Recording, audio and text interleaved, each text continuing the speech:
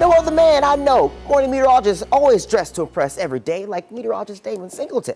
You know, I'm just trying to be like you, Daryl. Ah, come on, don't do that. Don't do that. I'm trying to be like you, man. Come on. Well, I'll tell you what, as we look out from the Hyatt Regency camera at the Caesars Superdome, skies above the dome are mostly clear as they are across most of the area this morning. Got some showers and storms just offshore, but that's the only rain that's really in the area right now. Out in the tropics, we are following very closely what's happening in the Atlantic, but as you can see in the Gulf of Mexico and the Caribbean, everything's nice and quiet. Tropical storm Ernesto, however, in the Atlantic is going to be a big issue for the folks in the Upper Antilles and parts of the Virgin Islands, the American and the UK Virgin Islands, plus Puerto Rico over the next couple of days. There's some other tropical waves out there, but nothing else showing any real tropical potential as this storm is going to make its way around the Bermuda High over the course of the next several days over water that's like in the mid to upper 80s, which is plenty warm enough for further strengthening for this particular system. But it's going to be dealing with some measure of dry air on its path, and there's also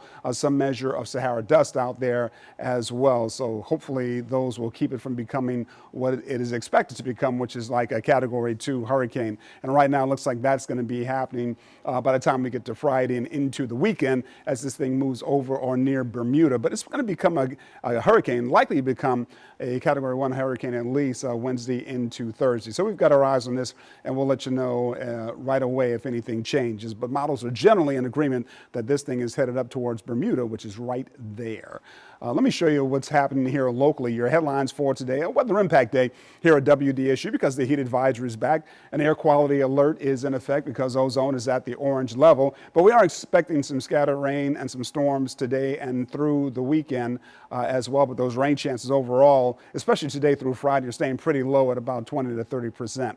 The heat advisory stretches across Louisiana into Mississippi over towards Texas and into Oklahoma as well. For us, all of southeast Louisiana, Hancock and Pearl River counties issued because heat index values in some parts of our area could rise to about 112 degrees. So big heads up for all of us across southeast Louisiana. The air quality alert is in effect for St. Tammany on the North Shore and down here on the South Shore. Just about all of us, except for Lafourche and Terrebonne parishes, you are not under that air quality alert, but we all need to really pay attention to the air quality today because ozone is at the orange level for many of us. And if your kids have respiratory issues or if the adults have respiratory issues, you need to keep track of how long you're exerting yourself outdoors today. And keep in mind the UV index is at the upper end of the very high range, so you got to protect yourself from the dangerous rays of the sun. Put on the hat, the shades, the sunscreen, wear lightweight, light colored clothing, keep yourself as hydrated as possible, and take breaks in the shade and in the AC if at all possible.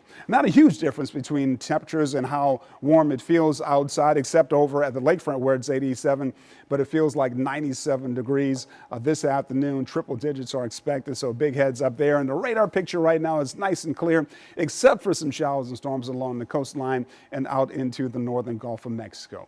Temperatures right now mid 70s to mid 80s. This afternoon they'll be rising into the mid to upper 90s. This model is at 100 degrees over the airport. You can see some of the rainfall that we're expecting today as well. So a very hot and humid day today. Tomorrow temperatures may even inch up a little bit higher than what we're expecting today. This model says 101 over the airport with that 20 to 30% chance of rainfall. It looks like the biggest rain day of the week is going to be on Thursday as your temperatures rise mid 90s for most of us, some upper 90s, but the higher chance of rainfall, especially for us down here on the South Shore. Here's a quick look at your WDSU First Warning 7-day forecast. Not much of a break in the temperatures until we get to Sunday. Afternoon highs of about 96 degrees, which Deja is a little bit of a break, right? A little bit, just a little bit, just a little bit. Well, as you're waking up,